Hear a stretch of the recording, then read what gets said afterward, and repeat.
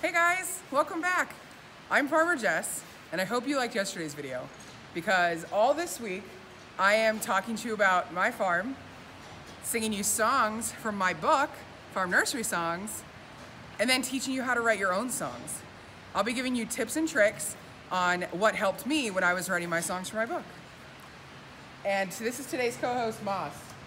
Say hi, Moss. All right, so today's song is called Three Brown Cows. So I wrote this song because, as you can see, we have a lot of brown cows.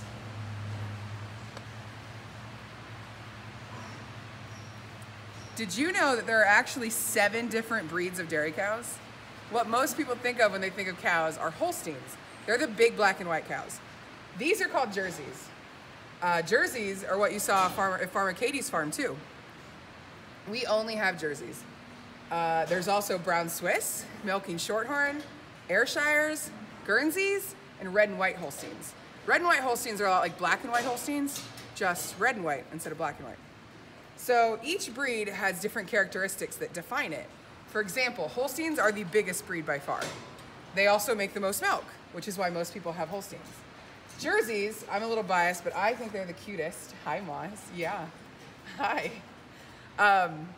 Now I've got cow slobber on my face. And they make the least amount of milk, but their milk actually has more fat and protein in it, which I'll talk about later. Brown Swiss, for example, are from Switzerland. Do you know what Switzerland has a lot of? Mountains. So Brown Swiss are known for having really strong feet and legs.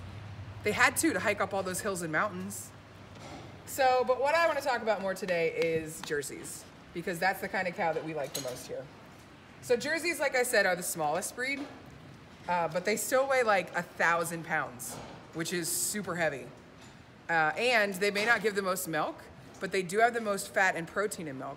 Protein in milk is one of the reasons it's so good for us. And people who make cheese tend to really like Jersey milk because the protein means that you can make more cheese out of a pound of Jersey milk than you can out of a pound of other cow's milk, which is super cool because who doesn't love cheese? Yeah, hi Do. This is Do. Hi, sweet girl. Another thing that's really cool about Jerseys is that they're more feed efficient than other cows. Do you know what that means?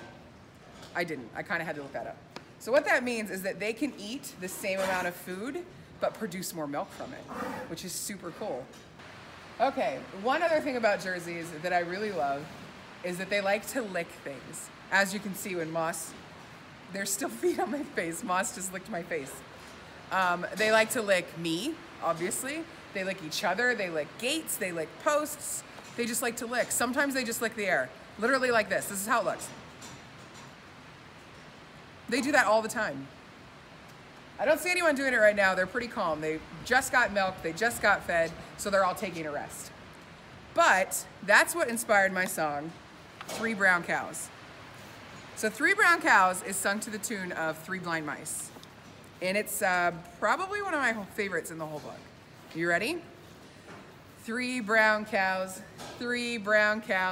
see how they lick, see how they lick. They like to lick the farmer's face. They follow the farmer all over the place. They don't get the concept of personal space. Those three brown cows, three brown cows. One of my favorite things about this song is how it talks about they kind of get in our personal bubble. Do you know what that means? That means our cows trust us. If animals are afraid of you, they won't come that close to you. Our cows, as you can see, clearly aren't afraid of me. That means we treat them well. All farmers do. They're our responsibility and that's our job.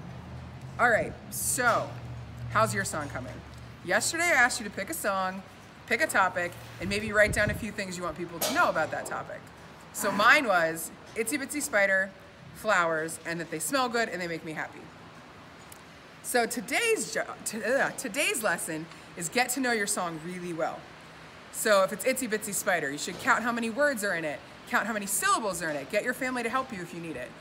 Then you need to know what words rhyme with what words. So for example, in Itsy Bitsy Spider, the second line rhymes with the fourth line. So that's what I need to do in my song too. And another thing that might help you as we start tomorrow, we're gonna start writing the first couple of lines.